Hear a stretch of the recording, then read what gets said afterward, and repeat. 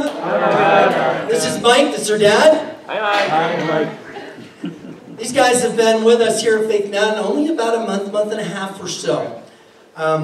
They very quickly became ingrained in our church family. And just last Sunday, as they were leaving, Monica mentioned that she wanted to get baptized. She come to a place in her life where she truly understands Jesus and has made a decision to have him be Lord of her life. She also sent me an email with her story, and she's a little on the shy side, so I promised that I would read that to you on her behalf.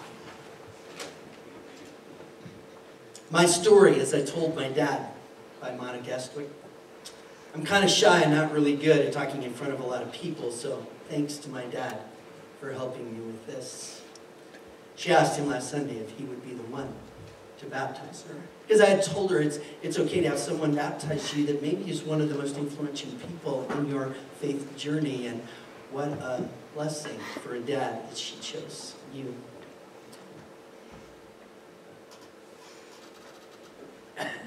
Sorry. I want to be baptized and give my life to Jesus. I want to do that for a few reasons. He helps me to not give up when things are hard. He comforts me when I'm upset or sad or hurt. And I try to do the same thing for my friends, especially at school. I think that it's important for me to help my friends and to feel better and be okay. Because no one should hurt. Jesus doesn't want people to hurt either. He sent an angel to comfort me and keep me safe when I had to live in a hotel back in Michigan. Because that was all we had. I talked to him about being afraid and about other things, and asking to help my family and parents. He helped me get through the 5th grade out here. It was hard. I was being picked on and bullied, and I was new here. I want to help out with the smaller kids here at church. I enjoy helping take care of them and want them to know that Jesus will help them out and love them too, just like he loves me and he helped me. What a brilliant story. I want to invite you to get in the tub here. There you go. Yeah, if you just lean right there, that'd be awesome. I'm going to get on the other side, like you get on this side. Is there anything you'd like to say? Monica, I love you. Sorry, guys. Hey, I guess it takes a real man to be able to cry, right? That's right. Monica, I love you, and I applaud you and salute you for this decision. I'm not perfect.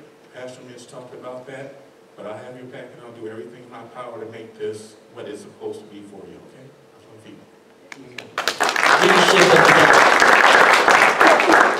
love you. So, Miss Monica, because of your profession of faith in the Lord Jesus Christ is your personal Savior, we now baptize you in the name of the Father, the Son, and the Holy Spirit.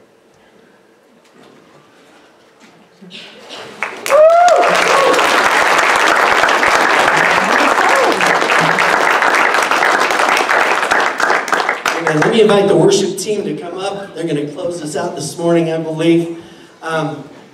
And before you leave, can we just pray over you?